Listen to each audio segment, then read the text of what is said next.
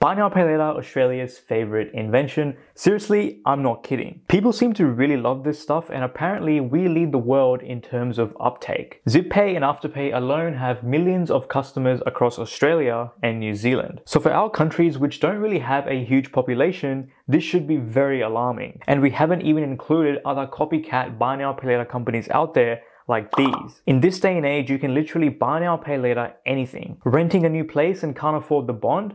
Don't worry, just use FlexiBond. Can't afford to pay rent this week? It's okay. RentPay will save the day. Trouble paying your water bill this month? You'll be right. Just use PayRight. Can't afford necessities like milk and bread? Use FoodPay and you'll be set. Do you want me to keep going? I can keep going. I have lots more of these. No? Yes? No? Okay, I'll do 2 more. Putting your kids to private school? Use EdStart and you'll be cool. Want to invest your money but don't have enough? Use StockPay and you'll be chuffed. Okay, so I don't want to keep going because it is getting pretty cringy at this point, but you get the message, right? Hopefully you get the message. And the message is there are so many of these companies out there right now, so many buy now, pay later companies, and they're almost like leeches. And I'm so sorry for showing you that video. Truly, I'm sorry, but I wanted to get the visual across to show you what these companies are like, trying to suck you dry with all your money. Now, as a consumer, you need to be very careful of this because before, what troubled the average person was credit cards. Credit cards were the absolute demon, credit cards were the devil. But now we're seeing credit cards decline and they're being replaced by buy now, pay later because there's less regulation, it's much easier to use, there's no approvals mostly, and it's just very hassle-free. Young people seem to be leading the charge and there seems to be no signs of slowdown. Now these companies are super smart, okay? They hire some of the most smartest people on the planet, great marketers, great data scientists, just absolute guns. And this is the story that they sell to their investors. The fact that the younger generation will be the driving force of buy now, pay later.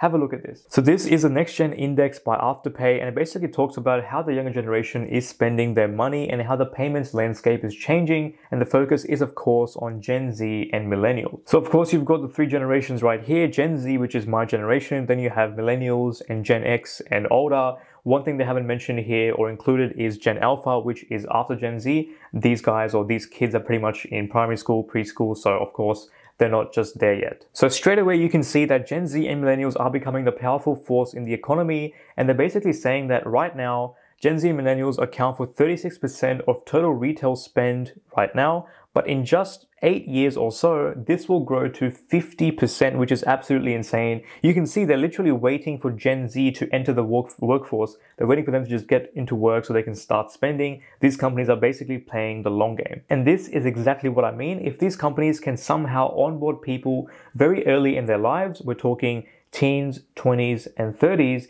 you best believe later on in their life when these people turn 40, 50, and 60, they will still be using buy now, pay later, despite the fact that their incomes probably have gone up rapidly. If these companies can somehow onboard these people onto their ecosystem, it's going to be very hard to let that habit go, and this is why it is so alarming. Companies like this already know that over time, Gen X, baby boomers, and the other older generations are going to, expire or pass away. Expire was a pretty bad way of putting it, but obviously they're going to pass away over time.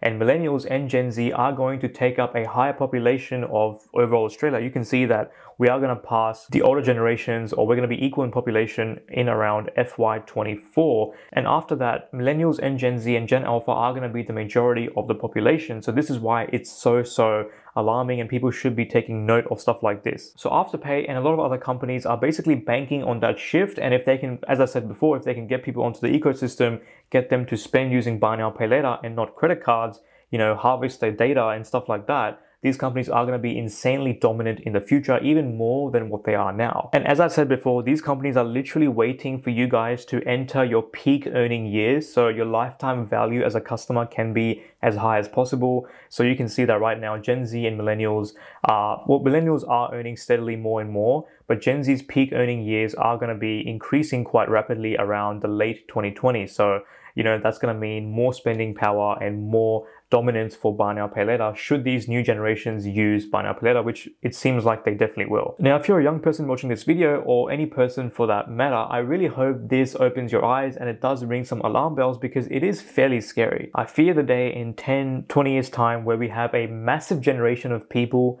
stuck with buy now, pay later debt, where they have 7, 8, 9 different direct debits coming out every single week. They're not sure where their money's going. They can't track anything. They're not even sure what the direct debit is for because they bought something and they can't even remember what they bought in the first place. Like, I can't even remember what I had for dinner like 2 days ago. Imagine trying to remember what you bought with Afterpay 4 weeks ago, which food item you bought or which drinks you bought that you're still trying to pay off 4 to 6 weeks later. We already spend $25 billion per year in gambling losses as a nation, and we're some of the most heaviest gamblers in the world by different measures. In the future, we might even be some of the most biggest buy now, pay later users as well. Now, this really makes me think, when it comes to Australian fintech specifically, is this all we have to offer? Is buy now, pay later the best we can do? It seems to me that every couple of months, I see a new buy now, pay later company trying to target some really specific niche, like we saw earlier with private school fees. And I know that I'm probably very ignorant when it comes to these matters. There are probably some really great companies that are out there in the fintech space that are not focusing on buy now, pay later. But it seems to me that the media attention always goes towards these buy now, pay later players and not the ones that are trying to do some other interesting stuff as well. Let me know what you think on this. In the future, I will absolutely not be surprised to hear if a fintech app comes out where they try to track all of your buy now, pay later commitments in the one app. So for example, if you've got Afterpay, ZipPay, Harm, and all the other crap that I mentioned before, it'll basically try to, put all those commitments in the one app, and it might even try to put all those commitments into 4 easy payments over time. So it's kind of like buy now, pay later for buy now, pay later, which is absolutely insane. It's very deranged. So what is the solution for this? How can we get out of this buy now, pay later rut that we're in? I don't know. Okay, I don't have the answers. All right, I'm sorry. But here's what can help. Self-education, self-learning around personal finance, good money habits, investing, paying off debt through free resources like these. Now, I'm not saying everybody out there can basically budget themselves out of their situation, because they can't. A lot of them can't,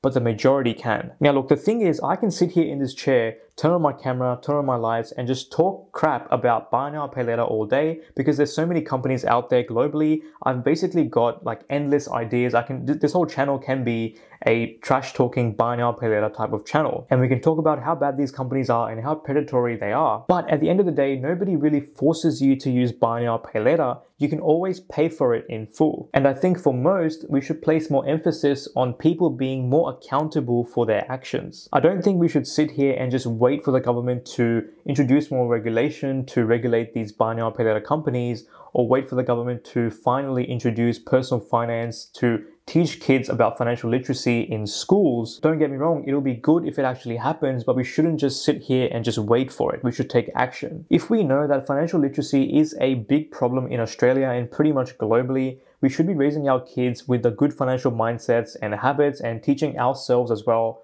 always educating ourselves and taking charge, and not just sitting around and just complaining about what's happening with these buy now, pay later companies. You can't be 35, 40 years old and still be blaming school for not teaching you those financial concepts and blaming school for your financial downfall, because at what point do you turn around and actually take responsibility for what you're doing and actually take charge? Because you can't really sit here and blame school forever. I think at some point you do need to take charge of what's happening. We also need to keep in mind, whenever you use a service or a product that's free, always ask yourself this question. As a consumer, what am I giving up to use this product or service? Why is this company offering this for free? How does this company benefit from me using this product for free? You have to always ask these questions. There's a saying in tech, and I'm sure you've heard about it by now at this point, and it goes something like, if you are not paying for it, you are not the customer, you're the product being sold. In the case of Afterpay, yes, it's free if you pay everything on time and you don't pay their late payments, and it's completely interest-free. But at the same time, by using their product for free, you are giving up your precious data, your spending details, your demographic details, what you're buying, what your interests are, and that stuff is so valuable. Because in the future, they know your interests, they know how you're like, they basically built a profile of you in terms of your interests, the stuff that you love, stuff that you hate, stuff that you're passionate about, and whatnot, and they can really target you and make you spend excessively. Whenever something is free, you have to always ask yourself that question, because unless you're at your grandma's place, there's no such thing as a free lunch, my friends. Now, quick note before I end this video, for full transparency, I have invested in some of the buy now, pay later companies in this video. I still hold some shares, but the last time I bought those shares would have been in late 2020, so It's been about 1.5 years, so just thought I'd mention it. If you enjoyed this video, you're going to absolutely love my before pay video right here, where I try to strongly convince you to stay away from this app at all costs. So go check it out. And guys, thank you for being here. I'll see you in the next one. Bye now.